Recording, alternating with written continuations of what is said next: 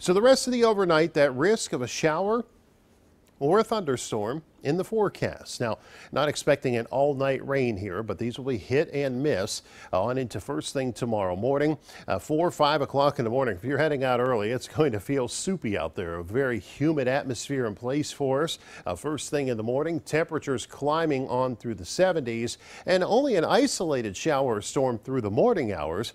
Into the afternoon, becoming more scattered. This is ahead of that cold front that'll push on through here, and any of these storms do have the capability of producing some gusty wind or some heavier rainfall. So we're going to keep a close eye on these to make sure nothing gets out of hand here. There is the chance of a stronger storm through tomorrow afternoon into tomorrow evening with this cold front, and then it clears the area on into tomorrow night, and that opens the gates again for some of that dry air to find its way back into our region. So tonight down to 69. Showers or thunderstorms scattered around into the early morning, staying humid tomorrow. High temperature in the low 80s. A scattered shower or storm, especially through the afternoon hours. And then looking ahead into those warmer temperatures, we will dry out.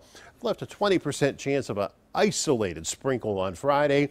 Otherwise, just a few clouds around. Temperatures in the lower 80s, upper 80s Saturday and Sunday, but all kinds of sunshine expected on Saturday, and low humidity too. So that'll just be some warm air around on through Sunday afternoon. Humidity returns Monday, and so does the threat of scattered showers or storms, and staying unsettled on into next Tuesday and Wednesday as we slowly slip those temperatures back into the low 80s on through the middle of next week.